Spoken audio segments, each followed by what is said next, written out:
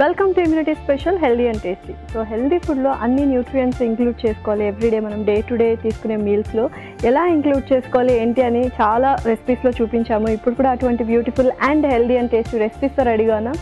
ఇంకెందుకు ఆలస్యం, వెంటనే షో స్టార్ట్ చేసేద్దాం. హాయ్ పల్లవి. హాయ్ లాస్యా. సో ఇవాళ ఈ kind of healthy recipes తీసుకొచ్చేసావు. So normally రెగ్యులర్గా మనం ఏదైతే వెజిటబుల్స్ చేసుకుంటూ ఉంటామో అందులో మనం కొంచెం డిఫరెంట్గా ఇంగ్రీడియంట్ యాడ్ చేసి చేసుకుంటే కొంచెం టేస్ట్ కూడా డిఫరెంట్గా వస్తుంది అండ్ యాడ్ ఆన్ న్యూట్రియంట్స్ కూడా వస్తాయి. కాబట్టి ఇవాళ రెసిపీ వచ్చేసి Kerala tomato curry. Okay, so Kerala dishes కూడా చాలా ఇష్టంగా తింటారు, ఎందుకంటే ఆ కొబ్బరి ఫ్లేవర్ నచ్చుతుంది అందరికీ.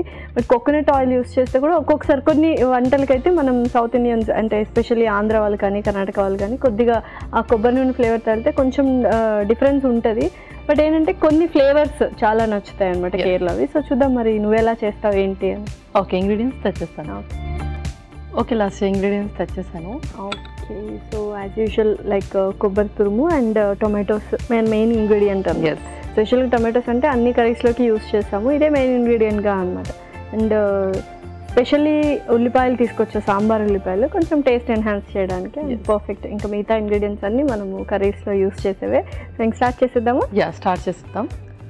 ఫస్ట్ మనం పేస్ట్ ప్రిపేర్ చేసుకుందాం. ఓకే,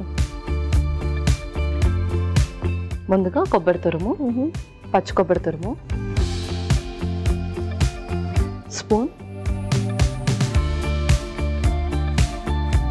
జీలకర్ర, అలాగే సాంబార్ ఉల్లిపాయలు,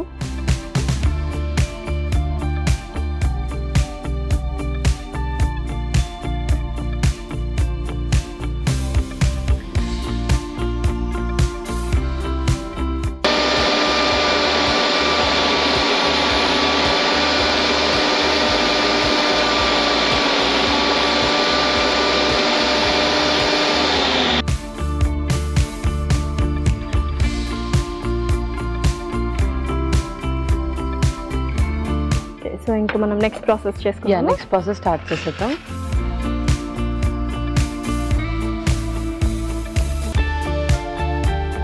ముందుగా కొంచెం ఆయిల్,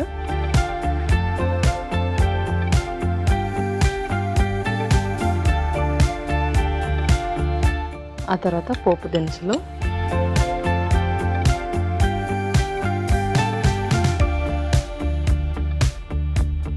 తర్వాత కరివేపాకు,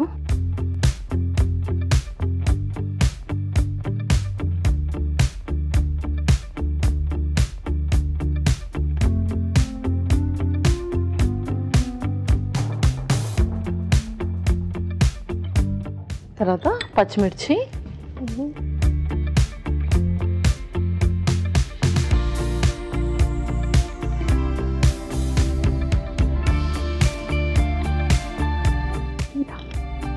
తర్వాత టొమాటో ముక్కలు,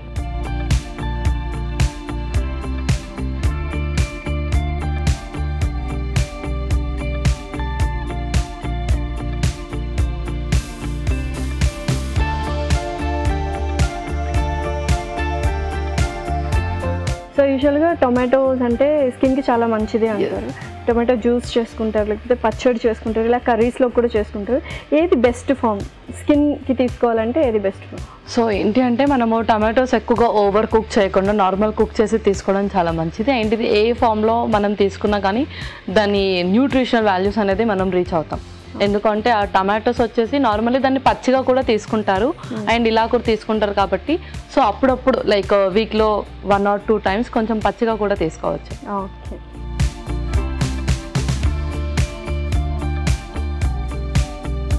ఓకే, ఇంకేమైనా స్పైసెస్ అలా యాడ్ చేసుకుందాము? ముందుగా చేసిన పేస్ట్ వేసుకున్నాం ఇందులోనే.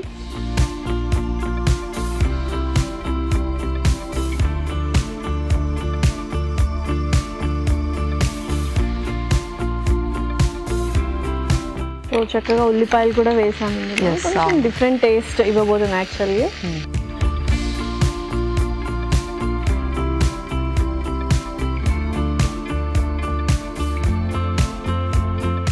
ఓకే, సో మరి నెక్స్ట్ మనం స్పైసెస్ కూడా యాడ్ చేస్తున్నాం. ఓకే, ఇది కూడా చాలా మైల్డ్, ఎందుకంటే ఓన్లీ మిర్చి మనం ఎక్కువగా యాడ్ చేస్తున్నాం. ముందుగా కారం,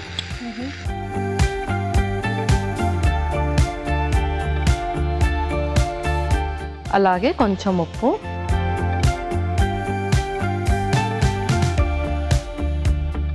కొంచెం పసుపు.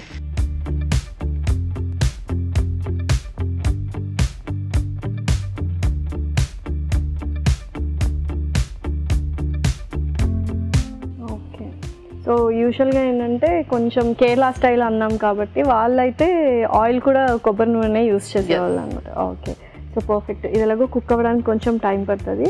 అండ్ స్పైసెస్ కూడా మనం చాలా ఓన్లీ కారం పొడి మాత్రమే వేసాము, జీలకర్ర అదంతా మిక్సీ పట్టేసాము, కానీ ఇంకా వేరే ఏది ధనియాల పొడి అని గరం మసాలా ఇవేం యాడ్ చేయట్లేదు. ఇవేం యాడ్ చేయలేదు, మైల్డ్గా చేసుకుంటున్నాం ఎవ్రీథింగ్. కావాలి అంటే మీరు ఇంతకుముందు అన్నట్టుగా కోకోనట్ ఆయిల్ మనం ఆప్షన్ లాగా ముందే కోకోనట్ ఆయిల్తో కూడా యూస్ చేయొచ్చు. Okay, perfect.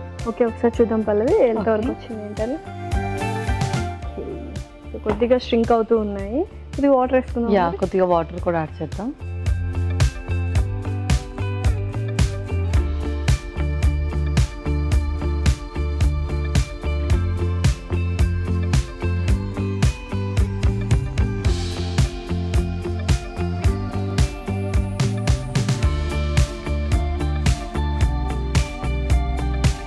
అండ్ టొమాటోస్ చాలామంది సీడ్స్ ఏవైతే ఉన్నాయో అవి ఎక్కువగా యూస్ చేయకూడదు, సీడ్స్ టొమాటో సీడ్స్ అవి తీసేసి వాడాలి అంటారు కదా. సో ఎందుకు, ఎంతవరకు యూస్ చేయొచ్చు? చాలామంది అలానే కట్ చేస్తూ ఉంటారు. టొమాటో సీడ్స్లో ఏంటంటే మనకు ఆక్సిడేట్స్ ఉంటాయి, దానివల్ల మనకు కిడ్నీలో స్టోన్స్ ఫామ్ అవుతాయి. అండ్ దాంతోపాటు ఇది ఒకవేళ మనం పాలకూరతో మిక్స్ చేసి తీసుకుంటే స్టోన్స్ ఉన్న వాళ్ళకి ఇంకా ఎక్కువ స్టోన్స్ ఫామ్ అవుతాయి అని చెప్తారు. సో అలాంటి వాళ్ళు కిడ్నీలో స్టోన్స్ ఉన్న వాళ్ళు టమాటో సీడ్స్ తీసేసి నార్మల్ టమాటో వాళ్ళు యూస్ చేయొచ్చు. ఓకే, సో పర్ఫెక్ట్ అనమాట. సో చూద్దాం ఎంతవరకు వచ్చిందంటే. పర్ఫెక్ట్గా కుక్ అయిపోయింది.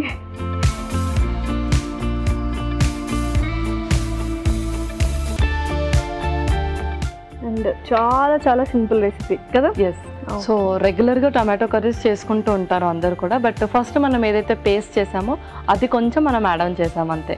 Okay, perfect. అండ్ చాలా వరకు ఏంటంటే టమాటో పచ్చడి చేసుకుంటూ ఉంటారు, అలా కాకుండా కొద్దిగా కర్రీ ఫామ్లో చేసుకుంటే అప్పుడప్పుడు కొంచెం టేస్ట్ కూడా డిఫరెంట్గా ఉన్నట్టు అనిపిస్తుంది. ఎస్, అవును. సో ఇంకా మనం సర్వ్ చేసుకుందాం.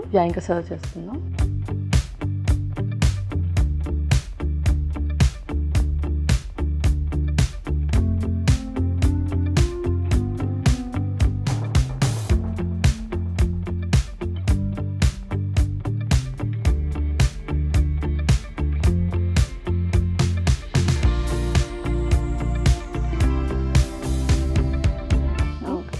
సో కొంచెం కొత్తిమీరతో గార్నిష్ చేద్దాం. Okay Lasya, Kerala tomato curry ready అయిపోయింది. ఎంతో రుచికరమైన కేరళ టొమాటో కర్రీ రెడీ. దీనికి కావాల్సిన పదార్థాలు అలాగే తయారు చేసుకునే విధానం మరొకసారి చూద్దాం. కేరళ టొమాటో కర్రీకి కావాల్సిన పదార్థాలు: టొమాటో ముక్కలు 2 కప్పులు, పచ్చిమిరపకాయలు 2, కారం కొద్దిగా, ఉప్పు తగినంత, పసుపు చిటికెడు, కరివేపాకు 2 రెమ్మలు, పోపు దినుసులు 1 టేబుల్ స్పూన్, నూనె 3 టేబుల్ స్పూన్లు, పచ్చి కొబ్బరి తురుము 1/2 కప్పు, సాంబారు ఉల్లిపాయలు 1 కప్పు, జీలకర్ర 1 టేబుల్ స్పూన్, కొత్తిమీర కొద్దిగా. కేరళ టొమాటో కర్రీ తయారు చేసుకునే విధానం: ఒక బౌల్లో పచ్చి కొబ్బరి తురుము, జీలకర్ర, ఉల్లిపాయలు వేసి మిక్సీ పట్టి పేస్ట్ సిద్ధం చేసుకోవాలి. పాన్ లో నూనె వేసి పోపు దినుసులు, కరివేపాకు, పచ్చిమిరపకాయలు, టొమాటో ముక్కలు వేసి వేయించాలి. దీనిలో ముందుగా సిద్ధం చేసుకున్న పేస్ట్, కారం, ఉప్పు, పసుపు వేసి వేగనివ్వాలి. తర్వాత కొద్దిగా నీళ్లు పోసి ఉడకనివ్వాలి. ఆపై సర్వింగ్ బౌల్లోకి తీసుకొని కొత్తిమీరతో గార్నిష్ చేసి సర్వ్ చేసుకుంటే tasty tasty Kerala tomato curry ready.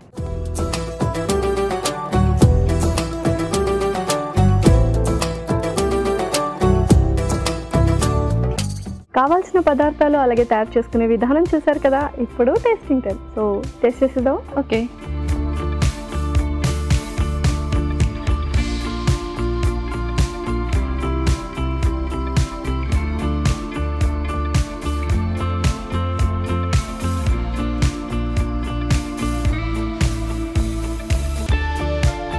పర్ఫెక్ట్గా ఉంది, చాలా చాలా టేస్టీగా ఉంది.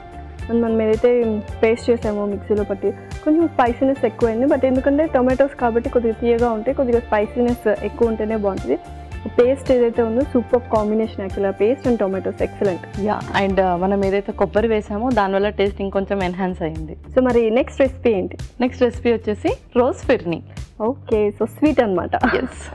ఓకే, మరి స్టార్ట్ చేసేద్దాం ప్రాసెస్. Okay, ingredients తెచ్చేస్తాను.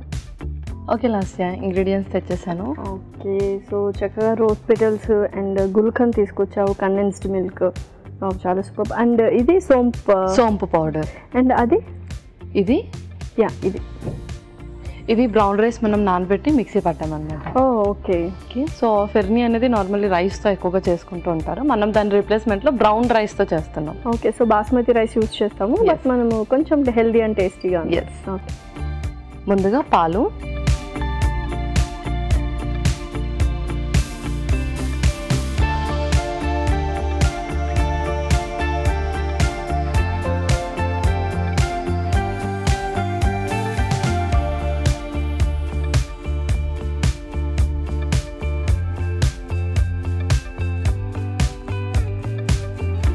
సో కొంచెం స్వీట్నెస్ కోసం మరి ఏం తీసుకొచ్చావు ఏంటి? సో గుల్కని మనకు కొంచెం స్వీట్నెస్ని కూడా ఇస్తుంది. Okay, perfect. నెక్స్ట్ ఆ తర్వాత మిక్సీ పట్టిన బ్రౌన్ రైస్. ఓకే, సో ఎంతసేపు నానబెట్టావు మరి ఆ బ్రౌన్ రైస్? సో ఇది మనం ఒక 3 to 4 hours నానబెట్టాలి. ఓకే, ఒక స్పూన్,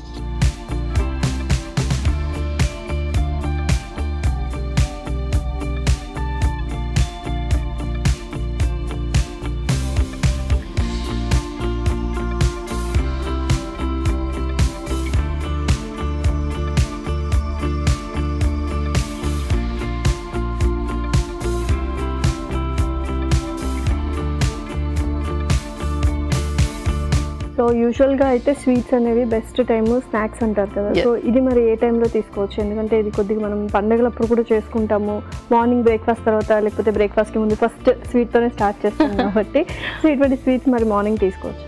సో మనం ఎలాగో కొంచెం బ్రౌన్ రైస్ యాడ్ చేసాం కాబట్టి మార్నింగ్ చిన్న కప్ తీసుకోవచ్చు, పర్లేదు. అండ్ చాలామంది ఫాస్టింగ్లో కూడా ఉంటారు కదా, సో ఫాస్టింగ్లో ఉండి ఈవినింగ్ ఫాస్టింగ్ వదిలేసాక కూడా వాళ్ళు ఈ స్వీట్ చక్కగా ప్రిఫర్ చేయొచ్చు, ఎందుకంటే ఇందులో మనం షుగర్ ఎక్కువగా యాడ్ చేయట్లేదు కాబట్టి. సో డయాబెటిక్ పేషెంట్స్ ఉన్నా సరే వాళ్ళకి ఆ షుగర్స్ అనేది ఎక్కువగా ఫ్లక్చువేట్ అవ్వవు. సో మరి నెక్స్ట్ ఏం యాడ్ చేస్తాం? నెక్స్ట్ సోంపు పౌడర్.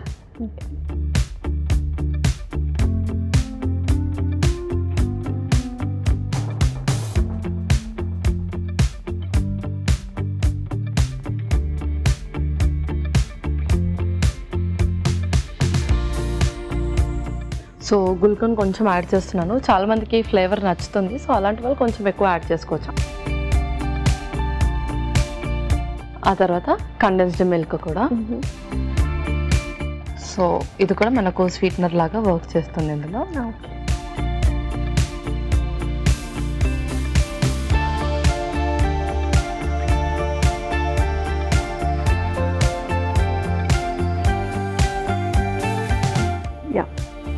సో చక్కగా థిక్ కన్సిస్టెన్సీ వస్తుంది. నెక్స్ట్ ఆ తర్వాత రోజ్ వాటర్ కూడా. సో కావాలంటే ఇందులో మనం రోజ్ సిరప్ కూడా యాడ్ చేయొచ్చు, సో కలర్ కూడా కొంచెం చక్కగా వస్తుంది, లేదంటే రోజ్ వాటర్ అయినా పర్లేదు. Okay, perfect.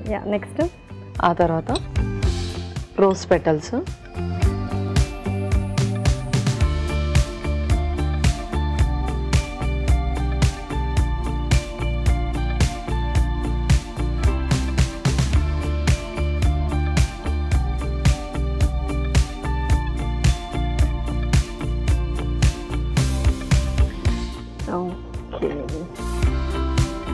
సో ఎంత క్వాంటిటీ తీసుకోవచ్చు ఏంటి? ఎందుకంటే స్వీట్స్ ఏమి షుగర్స్ ఏమి ఎక్కువ యాడ్ చేయలేదు, జస్ట్ కండెన్స్డ్ మిల్క్ అండ్ లైట్గా మనము అది గుల్కన్ యాడ్ చేసాము కదా, సో ఎంత క్వాంటిటీ తీసుకుంటే బెటర్?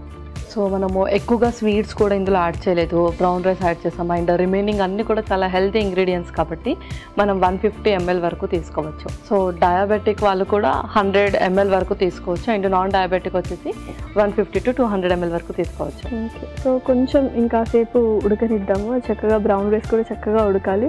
ఓకే పల్లవి, సో చక్కగా కుక్ అయిపోయింది, ఇంకా సర్వ్ చేసుకుందాం. ఇంకా మనం సర్వ్ చేసుకుందాం.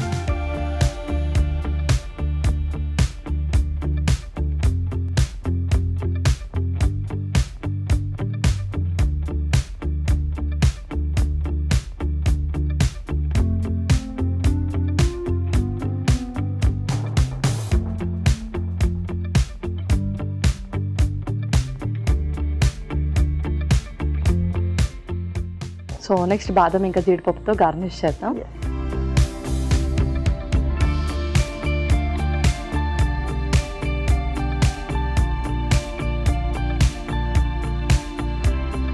ఓకే లాస్యా, రోజ్ ఫెర్నీ రెడీ అయిపోయింది. Delicious rose phirni ready. మరి దీనికి కావాల్సిన పదార్థాలు అలాగే తయారు చేసుకునే విధానం మరొక్కసారి చూసేయండి. రోజ్ ఫిర్నీకి కావాల్సిన పదార్థాలు: పాలు పావు లీటర్, బ్రౌన్ రైస్ అరకప్పు, కండెన్స్డ్ మిల్క్ పావు కప్పు, ఎండు గులాబీ రేకులు కొద్దిగా, గుల్కంద్ కొద్దిగా, రోజ్ వాటర్ 1 టేబుల్ స్పూన్, తరిగిన డ్రై ఫ్రూట్స్ అరకప్పు, సోంపు పొడి పావు టేబుల్ స్పూన్. రోజ్ ఫిర్నీ తయారు చేసుకునే విధానం: ఒక పాన్ లో పాలు పోసి మిక్సీ పట్టిన బ్రౌన్ రైస్ వేసి ఉడకనివ్వాలి. దీనిలో సోంపు పొడి, gulkand, condensed milk, rose water, ఎండు గులాబీ రేకులు వేసి ఉడకనివ్వాలి.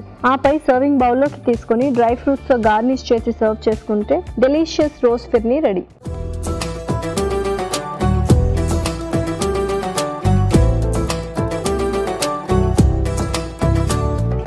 కావాల్సిన పదార్థాలు అలాగే తయారు చేసుకునే విధానం చూసారు కదా. ఇప్పుడు tasting time. So taste చేసిద్దామా? Okay.